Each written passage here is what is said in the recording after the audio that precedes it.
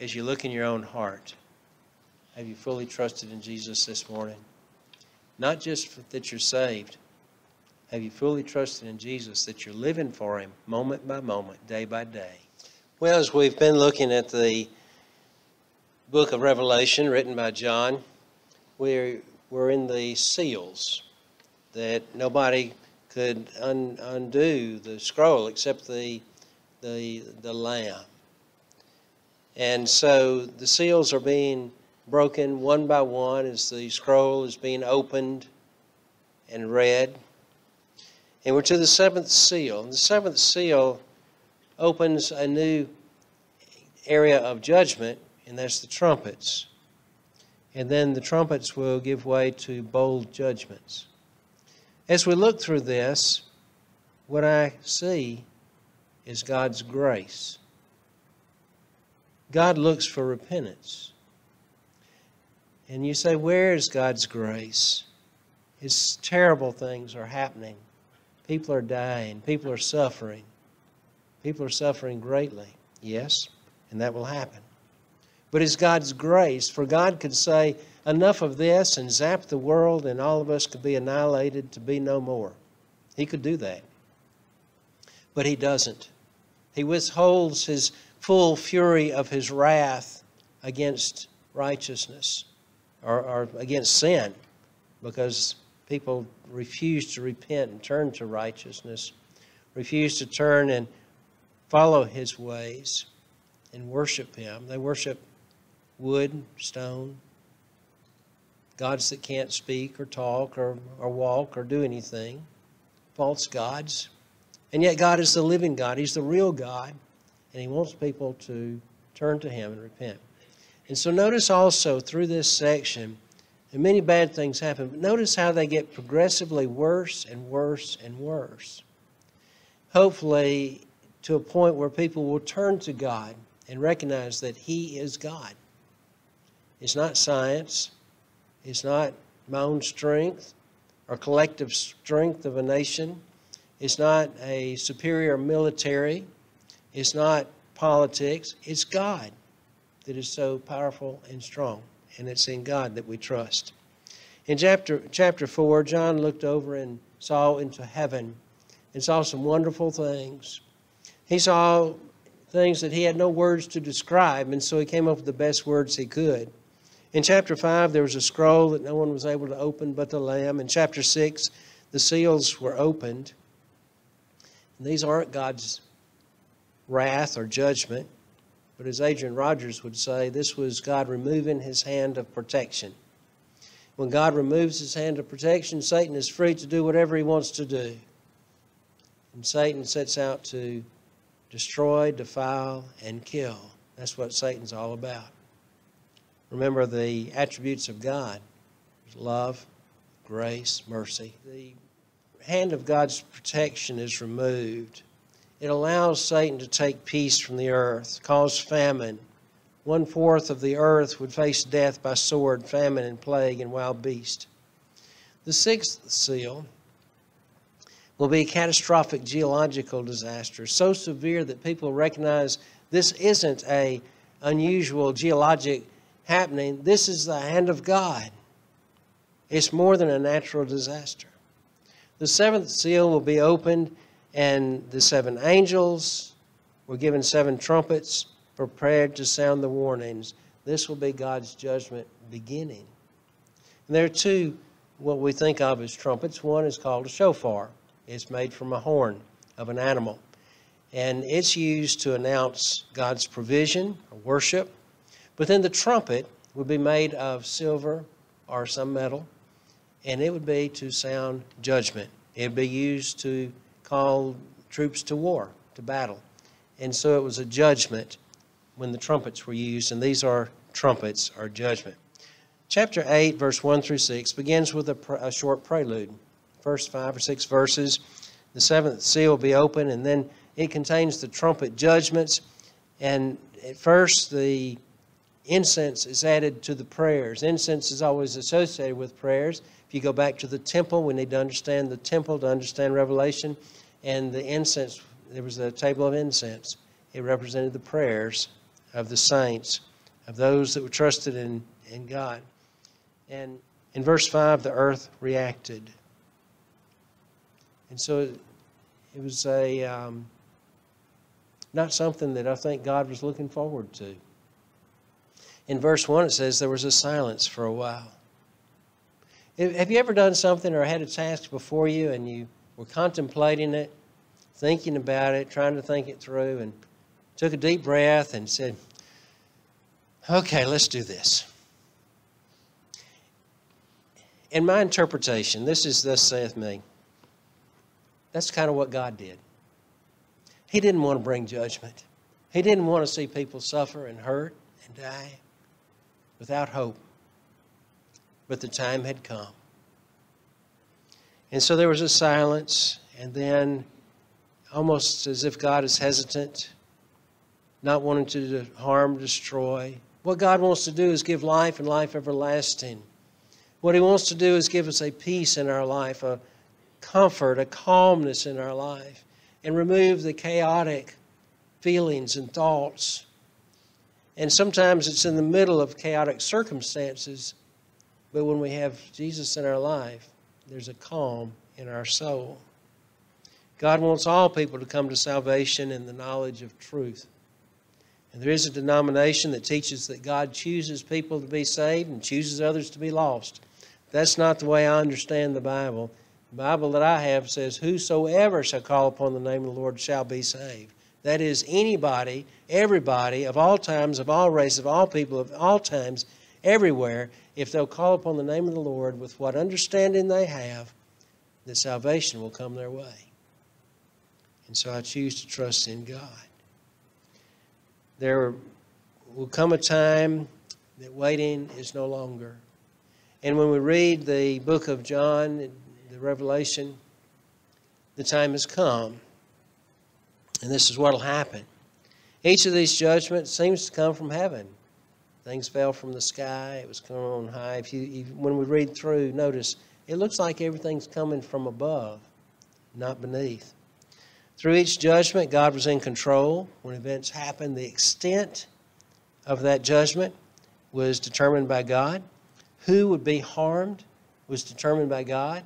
And how much they were harmed was determined by God. So God is in control of all this. The first trumpet is in verse 7. 1/3 of the earth's dry surface will be destroyed. The second trumpet is in verse 8. 1/3 of the salt water, including sea life, will be destroyed. It says a great mountain of burning with fire. And some have said, well, that's got to be a huge meteorite. We got those floating around in space. Some come close to us, just a few light years away, which to me seems like a long way. In astrological terms, it's close. But perhaps one of those will fall. But I think maybe not. And it may be a meteor. But it's whatever it is, it's going to be so supernatural, and the results are going to be so supernatural that it will be obvious that it's not just something that happened, a natural thing that happened. Several of the tribulation judgments are similar to the 10 plagues in Egypt. And we'll see that also. In verse 10, the third trumpet, and when the word star is used symbolically, it's always in reference to an angel. And here it's a fallen angel, and the name of this angel is wormwood or bitterness. He causes 1/3 of the sweet water to turn bitter. Many die because of that, because the water is no good to drink. The fourth trumpet is in verse 12. 1/3 of the earth's light source will be destroyed. And he doesn't say that he'll destroy the sun, moon, and stars. He said the light source, they will be darkened. 1/3 of them be darkened. And so not destroyed, but darkened. The light will be hindered from reaching the earth. We need light. We need the sunshine.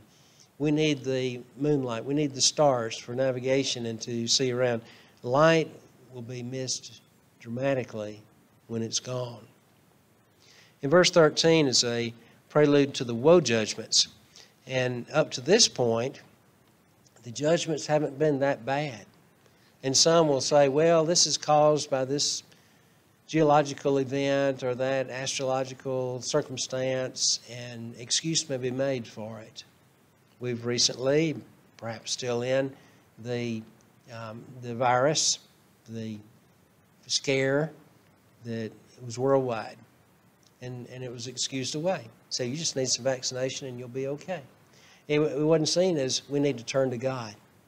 We need to let God heal the land. And so that same thing's going to happen with each of these judgments. We say, oh, that's a terrible thing, and people ought to repent and turn to God. But what will happen is they'll turn to a scientific explanation and say, oh, well, that's just a natural occurrence. And it's caused a lot of damage and a lot of heartache and destruction and loss, but it's just a natural thing. And don't worry about it, instead of turning to God. But now it's going to bump up a notch or two. It's going to get worse, the woe judgments. And this verse introduces the final, verse 13, introduces the final 3 trumpet judgments, and they will be especially severe to people on earth. So they're called the woe judgments. It begins with an eagle, and it's probably a seraph chosen to give warning to the earth in verse 7. And the first 2 woe judgments we'll find are demonic invasions. The third woe judgment contains the bowl judgments. So all God does is get the attention of people so they'll repent. In chapter 9, verse 1, the 5th trumpet, the first woe judgment, a star fallen from heaven, a fallen angel. And it talks about from the abyss.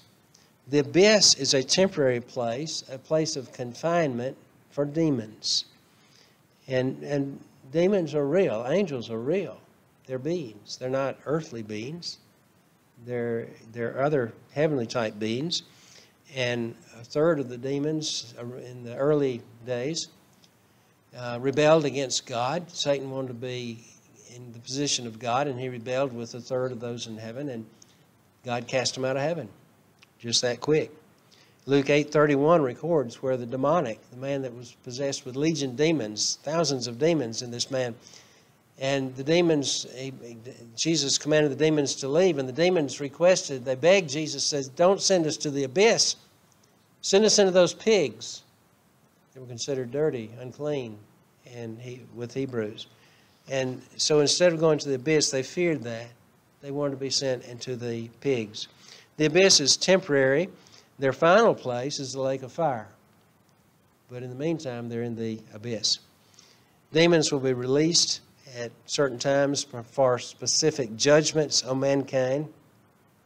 And keep in mind that demons have a certain nature. And so when God releases them, they're not given an assignment to go do something. It's just their nature. They're released, and that's what they're going to do.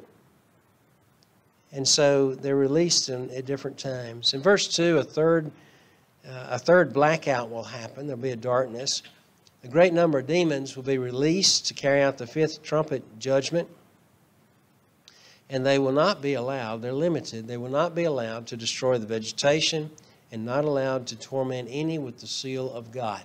And remember where we learned about those that had the seal of God, the 144,000 had a seal of God. And it may be that all believers that responded to the 144,000 evangelists, all those who responded may also have a seal where they don't suffer harm from demons also. We're not clear on that, but we know 144,000 did receive a seal. In verse 5, the demons cannot kill anyone, only torment them for 5 months. In verse 6, the torments will not be allowed to kill. Those tormented will seek death, but they won't die. They'll seek death desperately and maybe even want to commit suicide, but they cannot. They will have to endure the torment.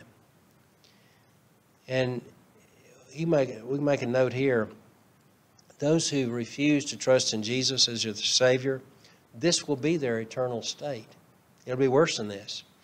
And Jesus talked about the horrors of hell. Look at Matthew 24, 25, and 26. Jesus talked about how terrible hell will be. It'll be a horrible place. And yet some think their chances there are better. There will never be relief in hell from the agony and torment, and there will never be an end to it. It will go on and on and on without ceasing. Those who suffer great physical illnesses in this life, it will end when death comes, and we'll be in the presence and joy of the Lord. With those who reject Jesus, it will never end. In verse 7, There were locusts, scorpions. This is not literal. Their origin will be the abyss. And so these are probably demons that have animal-like features. And the results will be something like a locust or scorpion. The identity of the fallen angel would be destruction. And that's what Satan's about, destruction. There'll be 2 more woes to come. And so as bad as all that is, there are 2 more to come. But they don't repent. They don't turn to God.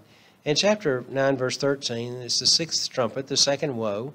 Another invasion was led by 4 fallen angels and began with the first invasion led by 1 fallen angel who, the first invasion could torment but not kill.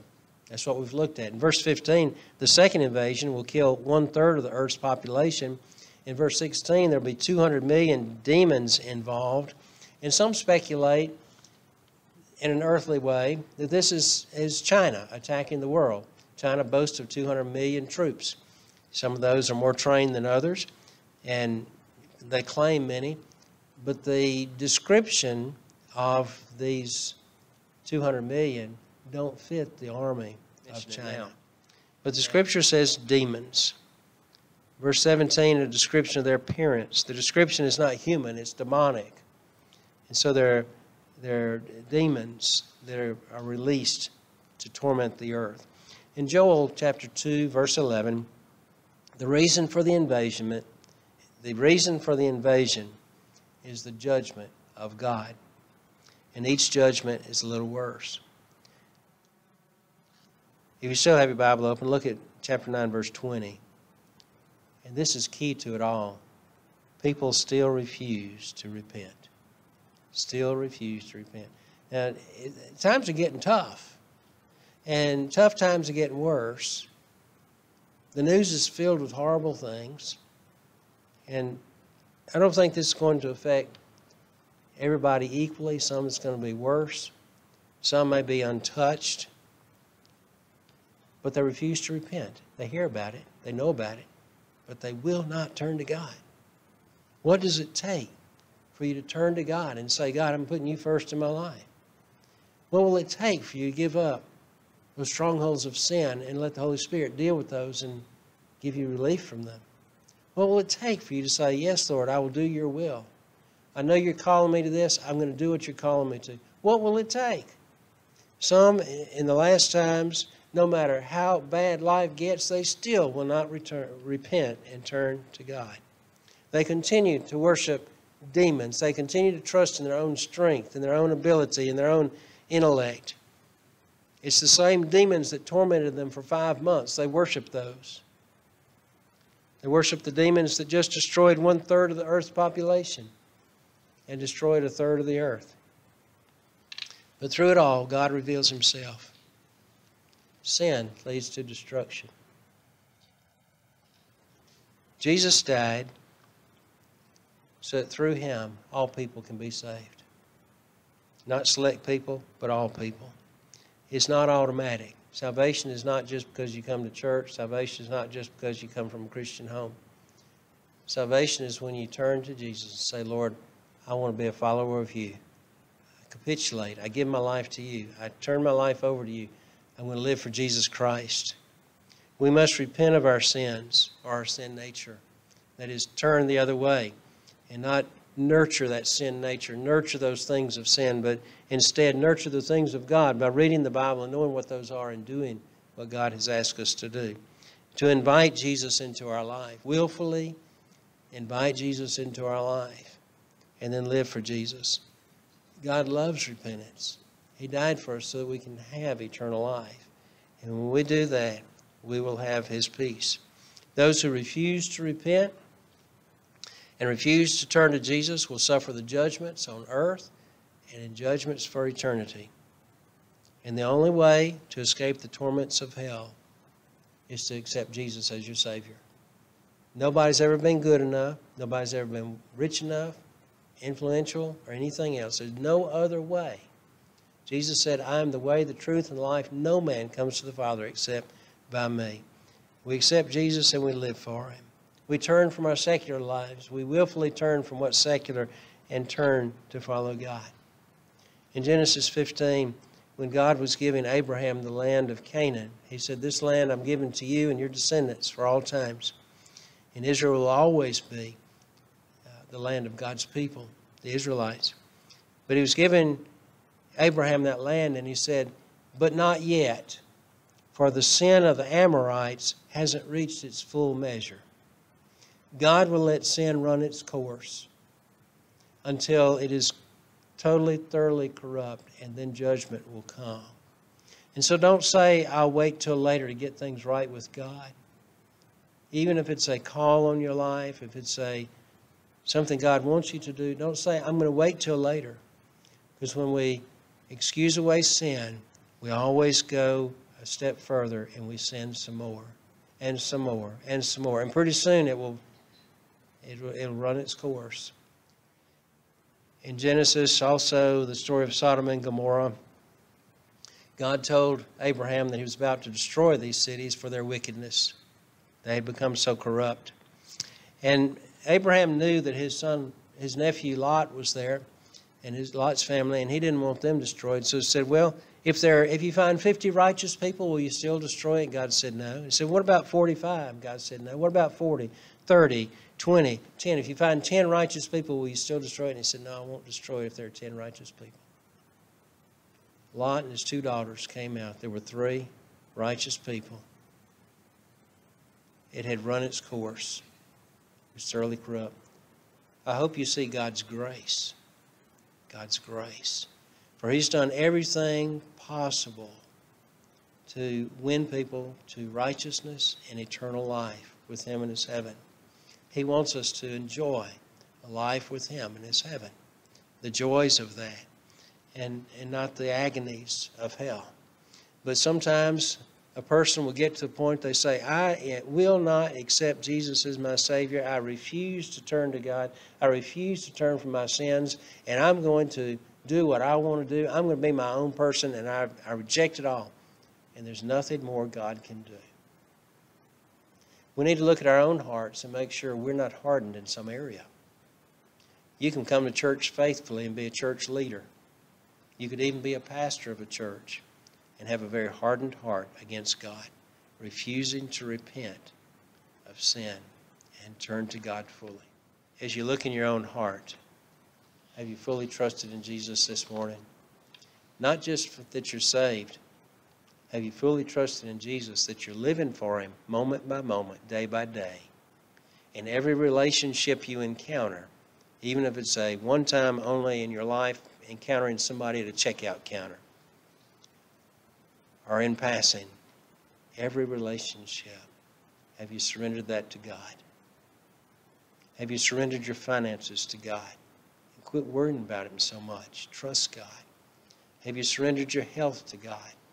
We've got health problems. We probably die of health problems. But are you trusted in Jesus all the way through? Have you surrendered your life fully in every area to Jesus Christ?